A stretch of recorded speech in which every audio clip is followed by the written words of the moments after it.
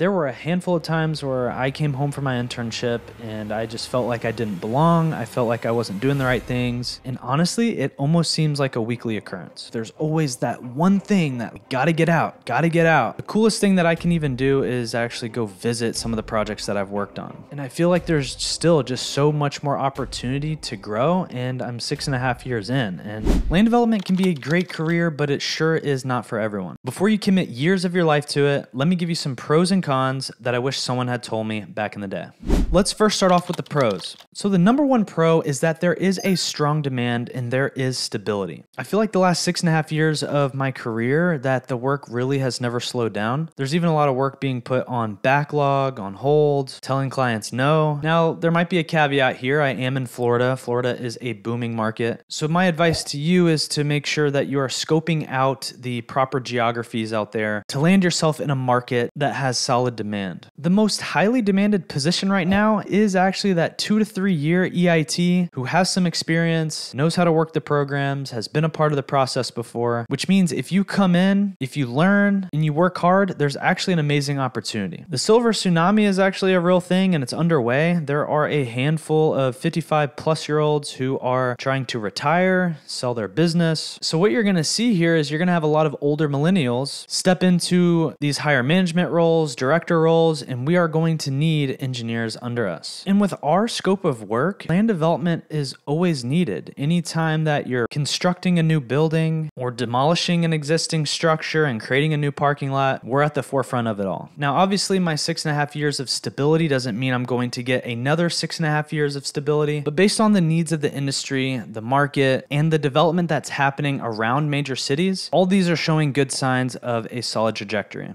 The number 2 pro is a clear career path. You simply have 2 long-term routes. Number 1, a technical leader, or number 2, a people leader. You typically start as an EIT early on, about 1 to 2 years. You move your way into what's called an assistant PM role. Then you work your way into a project manager role. Then you can head to senior project manager and then director. And some companies have different terminologies. There's numbers like P1, P2, P3, or engineer 1, engineer 2. You can be the technical leader or the people leader. So you can keep going down this route of being the people manager, which you'll head to project management. Or you can head down this technical lead where you can become a guru of stormwater management. Maybe you're really good at plant production. Maybe you're really good at grading. Maybe you're just good at everything and you can literally handle 10 projects on your own, get them all done, but you really don't want to be the face. So you kind of have a choice to make. And I think that's what's good about this industry is you don't have to feel pigeonholed to just do people management or just technical route. Now, some might make the argument, well, easier said than done, but that's why it's in your best interest to find a company and an office and leadership that will give you those opportunities and will give you a clear outline of the ladder that you can climb. There are many companies out there. If you ever need some one-on-one advice with this, give me a comment, shoot me an email. The number 3 pro is that you work on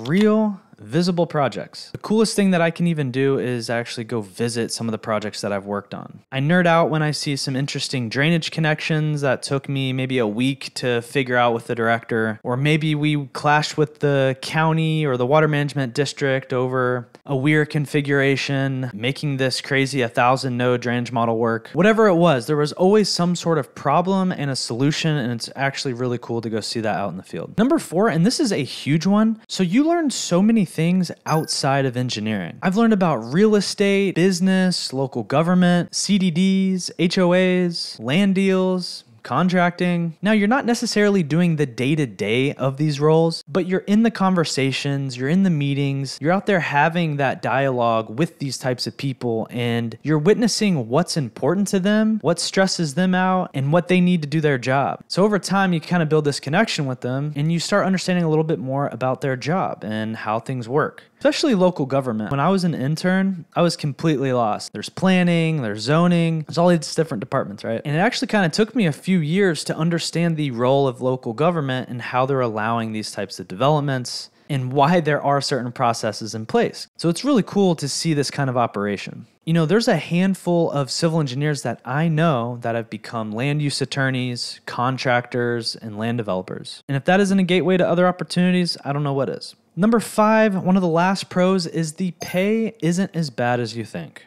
Starting pay isn't amazing. You're probably making anywhere between $70,000 to $80,000. And that's also dependent on the company, geography, and your role.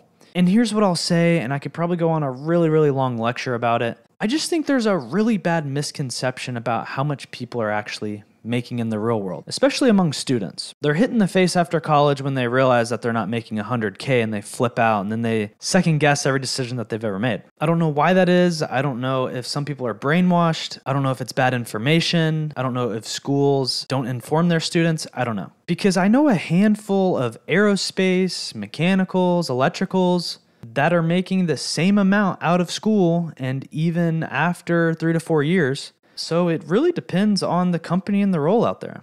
The last thing I'll say here is that you're not stuck at $70,000 to $80,000. You can make six figures after 3 to 4 years if you put in the proper time and make the right choices. But it doesn't get handed to you because there are a lot of learning curves in this industry. And I've already kind of made a video about my first 4 years in civil engineering, the pay, what I was doing. So if you want to check that out, I'm going to put a little link right here. And then the link can also be in the description. I dive into way more details there. All right, I guess now is what people have all been waiting for, which is the cons. The number one con is that it can be a grind.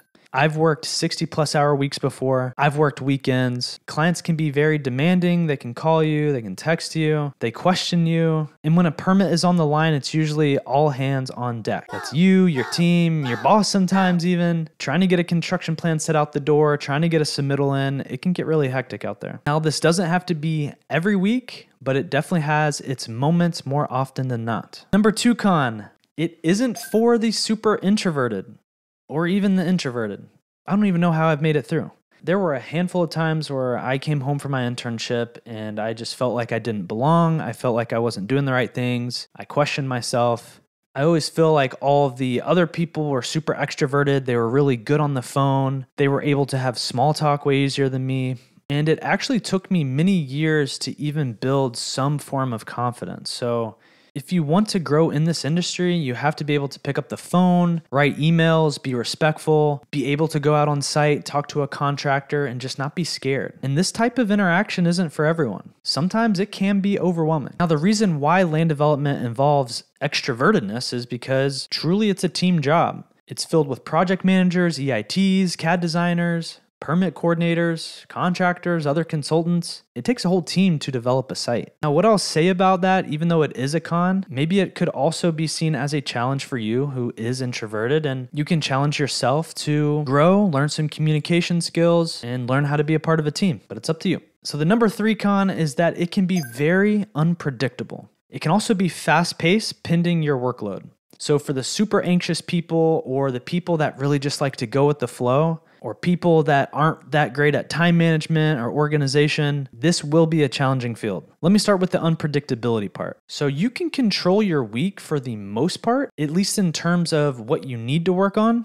But then all of a sudden you get a call from a client who needs you to do 20 SIRs or 20 test fits, or you get 30 comments from the city on a project that you didn't really expect. The contractor calls you, something is wrong out in the field. You got to go to an impromptu site visit. Something always happens. And honestly, it almost seems like a weekly occurrence. And people who can't handle the shifting of time and the shifting of resources, and if they get overwhelmed easy, it's not necessarily the field for you. Now, what I will say is that you will gain this skill over time. You start learning what's critical path, what's more important than certain things that come in. And with the right team, you can get better at it, and it's rewarding. You learn how to manage your time effectively, communicate effectively. So I would say you can't really run away from these cons. Ultimately, I think they will make you a stronger engineer, but this environment is not for everyone. Especially the people who like clearly defined tasks in a long runway for project lifespan. You're not necessarily going to get that. Now let me talk about the fast-paced part. Sometimes deliverables need to get out the door, whether it's a site plan, a concept, an investigation report, an email, a comment response letter. There's a handful of things that need to get out. And you might already have like 2 to 3 things on your plate, but since it's urgent, you have to hop on it.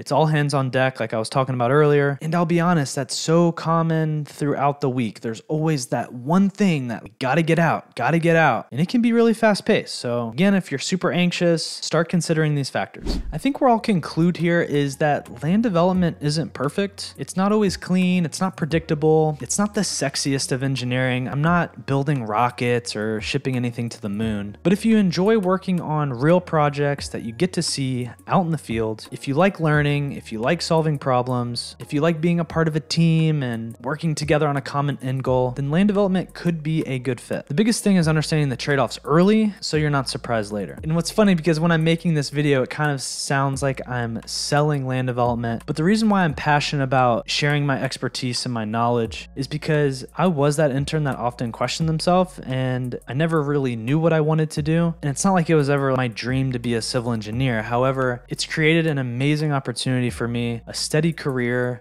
and I feel like there's still just so much more opportunity to grow. And I'm 6.5 years in, and there's always a new project. There's always a process to get better at. And it's given me a platform to create all this type of content, which is it just feels like unlimited. So that's kind of why I made this video. I hope that helped. Hope I didn't ramble too much. I always try to keep these short and sweet. Drop a comment below on where you're at in your career. I'm always happy to connect with other students and professionals out there in this space. But that's all I have for today, guys. I hope this helped, and I will see you in the next video. Peace out.